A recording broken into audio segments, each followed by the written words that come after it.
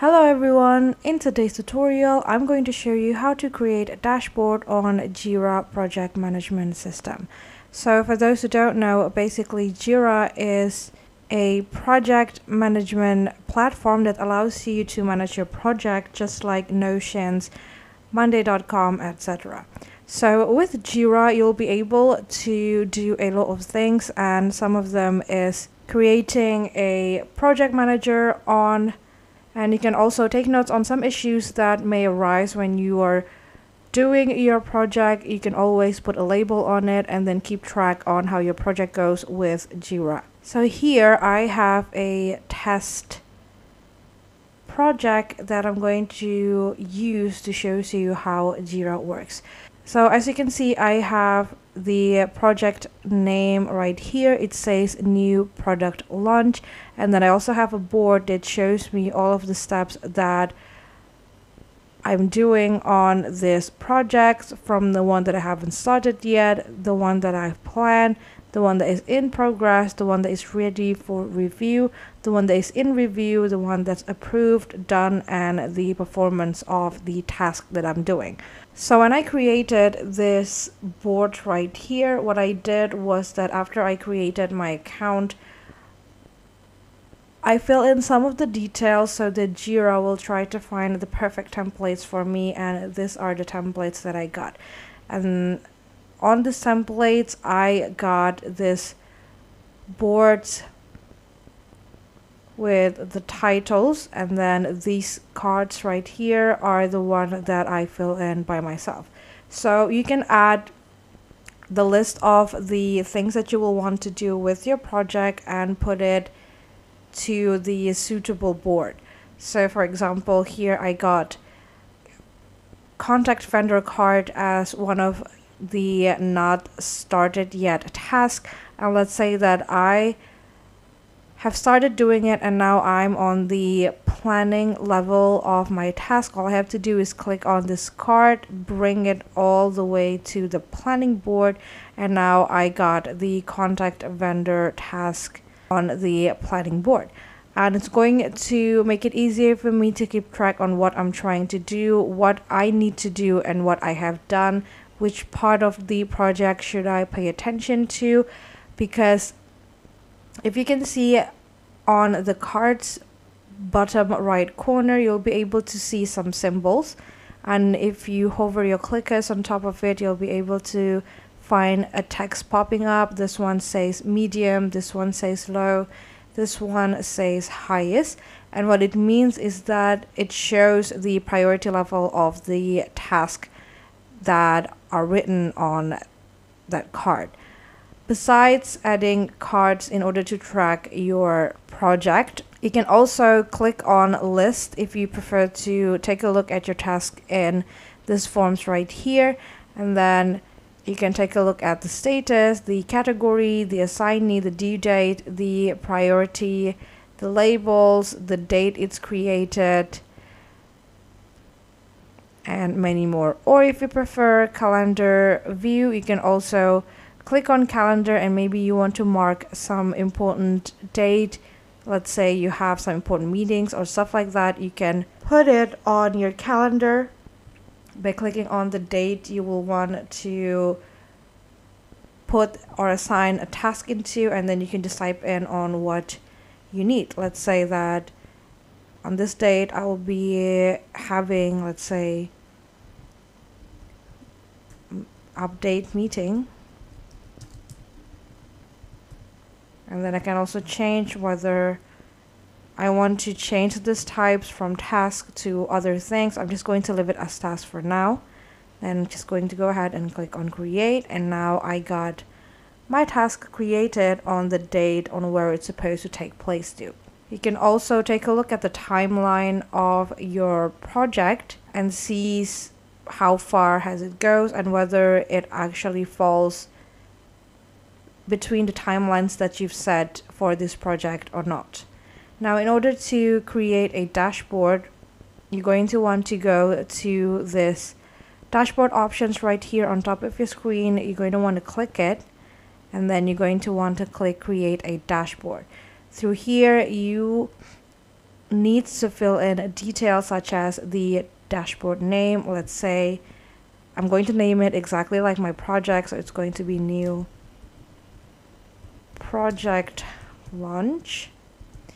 And the description, I'm just going to leave it as blank. You can totally put whatever descriptions you want that are going to help you to maybe remember this dashboard in case you're going to have more than just one project in Jira. But if you're good with just a blank space, you can just go ahead and do that.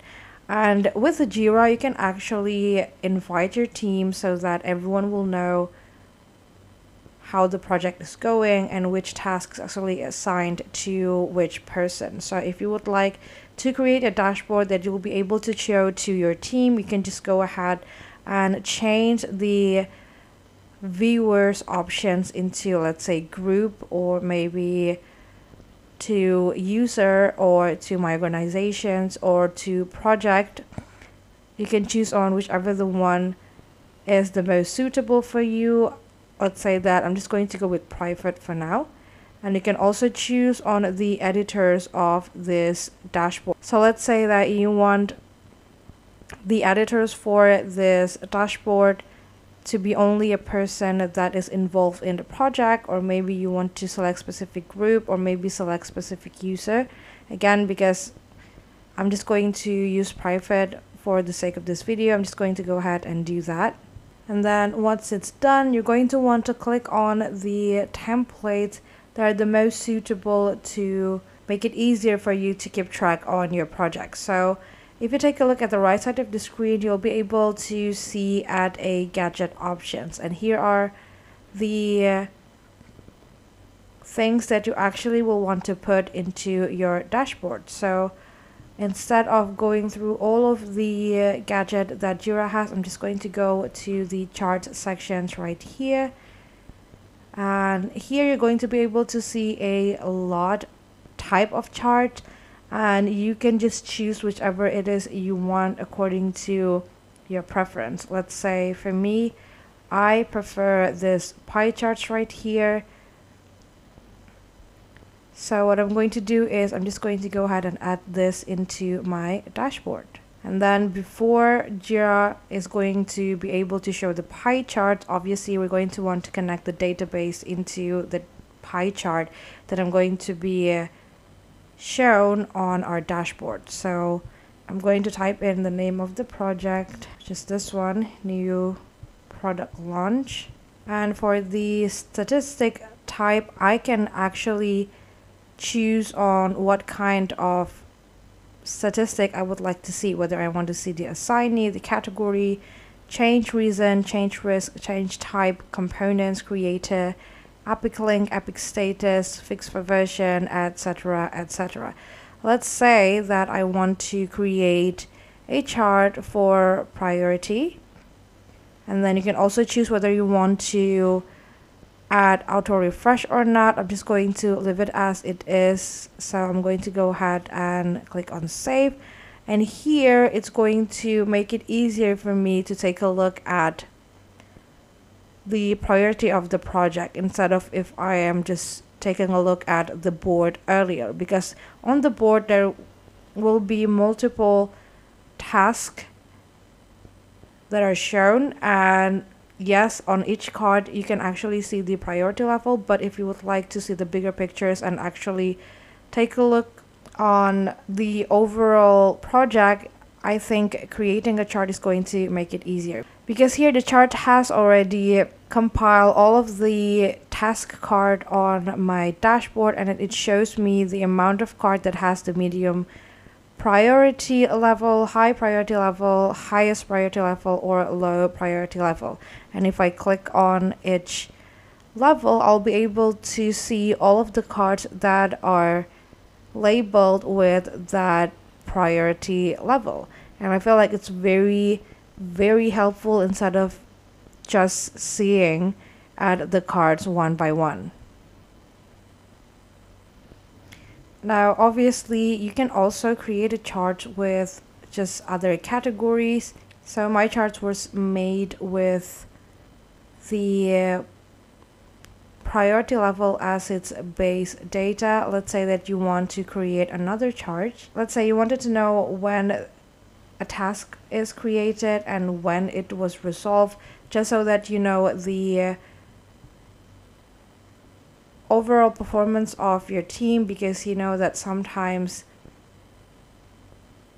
you'll have to keep in track on which person is actually able to keep in track with their deadline and which person doesn't. I think having this kind of chart is going to be helpful, and you can also learn on what kind of turbulence actually happens along the way, because usually when a task was being postponed, or maybe if a task does not able to be completed on the desired date, it means that there are some issues and you will have to take a look on the issues that is going on with the task. So again, I'm just going to use the new product launch as my database, and for the period, let's say I want it to be daily, and I'm just going to leave it as days previously. So you can actually create it according to your needs. Let's say you just want to see the task that was being created and then resolve at the same week, or maybe you want to take a look at the whole data for a month.